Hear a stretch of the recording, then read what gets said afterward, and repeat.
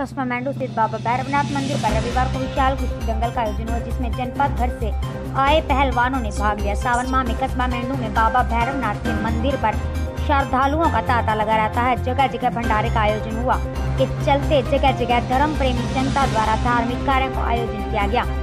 इसी क्रम में कस्बा मेंढू स्थित बाबा भैरवनाथ के मंदिर पर सावन के दूसरे रविवार को विशाल कुश्ती दंगल का आयोजन हुआ। मेले का उद्घाटन भारत के श्री हरिकेश पहलवान ने गीता काट कर प्रारंभ किया।